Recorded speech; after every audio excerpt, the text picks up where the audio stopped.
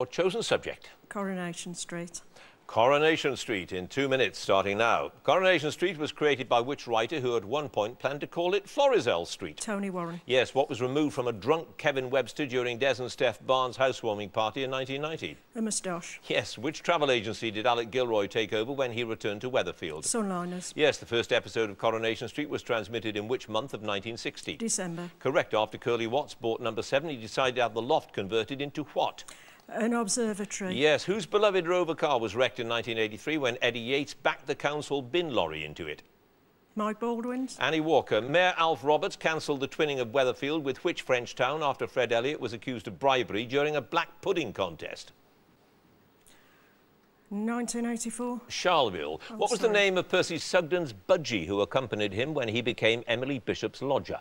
Randy. Yes, which mission had been Ina Sharple's home for 30 years until its demolition in 1968? The Glad Tidings mission. Yes, the programme's theme tune was written by which composer who died in 1966? Eric Spear. Correct. In 1974, 8 of the female characters enjoyed a holiday in Mallorca after Bette Lynch won which competition?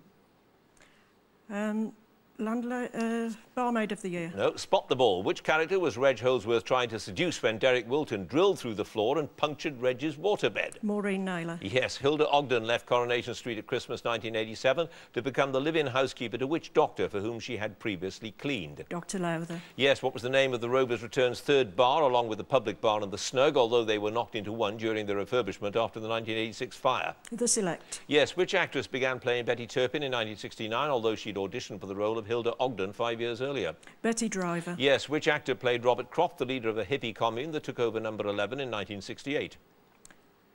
Pass. What was the name of the boat built by Jerry Booth whose maiden voyage ended in disaster when it capsized with Stan Ogden on board? Shangri-La. Yes, who replaced Mervyn Watson as the programme's producer in 91 and later became the executive producer? Brian Park. Carolyn Reynolds. You had just one pass. Martin Shaw was the actor who played Robert Croft. One pass, Sandra Pittock, 13 points. Oh,